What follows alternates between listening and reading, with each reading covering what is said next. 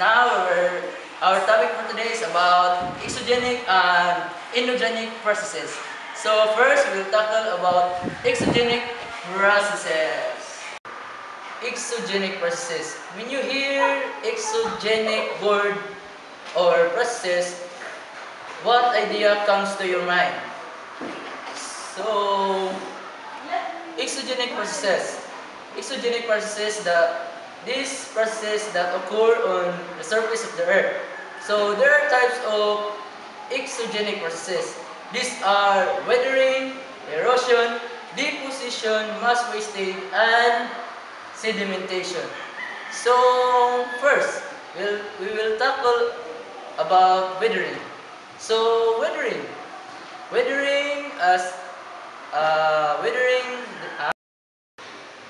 The meaning of withering is it can break down. So there are two types of weathering. These are mechanical weathering and chemical weathering. Mechanical weathering. The example of mechanical weathering is thermal expansion, like in the roads. Mechanical weathering. Example of mechanical weathering is thermal expansion, frost bridging. So the second type of weathering is chemical weathering. This is the example of chemical weathering is oxidation. Chemical weathering. Example of chemical weathering is oxidation, hydrolysis, and there are factors of chemical weathering. These are time, climate, plants, and animals. So, chemical weathering. So, there are examples of chemical weathering. These are oxidation, hydrolysis. Then, there are factors of chemical weathering. These are plants, animals, time, and etc. So, we will tackle about erosion. So, erosion. When we hear erosion, the meaning of erosion is it can take away something or it can remove something. So, okay guys, going to the next part of the exogenic processes is deposition processes.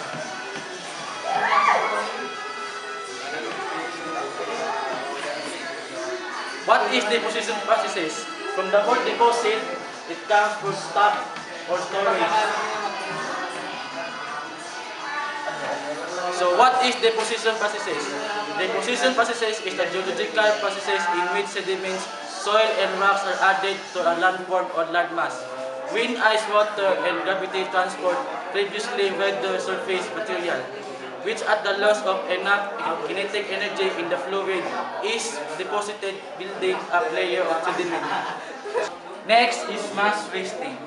Mass wasting processes, also known as slope movement or mass movement, is the geomorphic processes which soil, sand, regulate, and rocks move down slope, typically as mass, largely under the force of gravity, but frequently affected by water and water content, as in submarine environment and mud flows. And lastly, the sedimentation. Sedimentation processes is a physical water treatment process using gravity to remove suspended soil from water solid particles treated by the turbulence of moving water may be removed naturally by sedimentation in the still water of lake and ocean. And lastly, the sedimentation. Sedimentation processes is a physical water treatment process using gravity to remove suspended soil from water solid particles treated by the turbulence of moving water may be removed naturally by sedimentation in the still water of lake and ocean.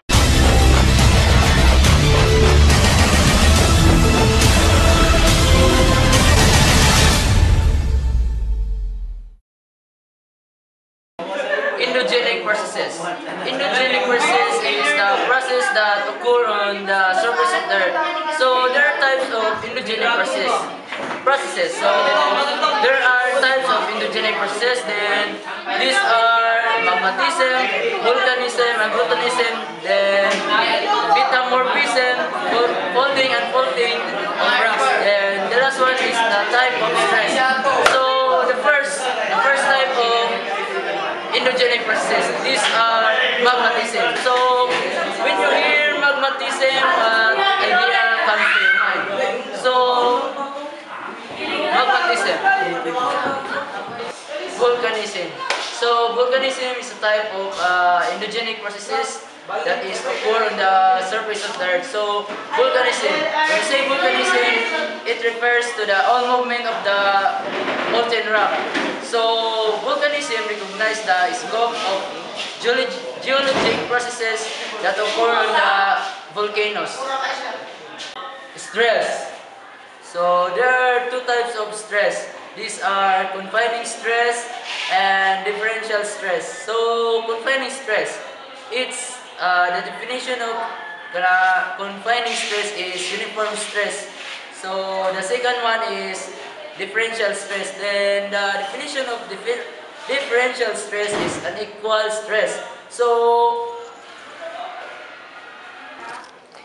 a fold is a bend in the rock strata. Folding is a type of earth movement resulting from the horizontal compression of a rock layer by internal force of the earth along plate boundaries, part of a fold. Fold and fault. The astrophic processes folding and faulting occur when pressure deep within the lithosphere causes the Earth's surface to buckle, bend, and even split apart. Folding mountains occur where the crust is pushed up as a plate collides, which cause the crust to raise up in a fold. This causes reverse fault, which are the reverse of normal fault because in this case, the hanging wall slides upward relative to the footwall. Shear stress is when rock stubs slide past each other horizontally. There is no vertical movement of either the hanging wall or footwall, and we get a strike slip fault. Three different types of stress. There are compressional stress, tensional stress, and This video reviews types of stress. Stress is a force that acts on rock to change its shape or volume. Stress on rocks can cause earthquakes. There are three different types of stress. The types of stress are tension, compression, and shearing. Tension occurs at divergent boundaries where plates are being pulled apart. Stress pulls on the crust and causes the middle of the rock to thin. Think about a rubber band being stretched out. The image on the left demonstrates tension. Notice the arrows are moving away from each other, just like divergent boundaries. The image on the right shows the Great Rift Valley of Africa, which was created by tension. Compression. Compression occurs at convergent boundaries, where plates come together. Stress squeezes the crust until it folds or breaks. The image on the left demonstrates compression. Notice the arrows are moving towards each other, just like convergent boundaries. The image on the right shows the Rocky Mountains, which were created by compression.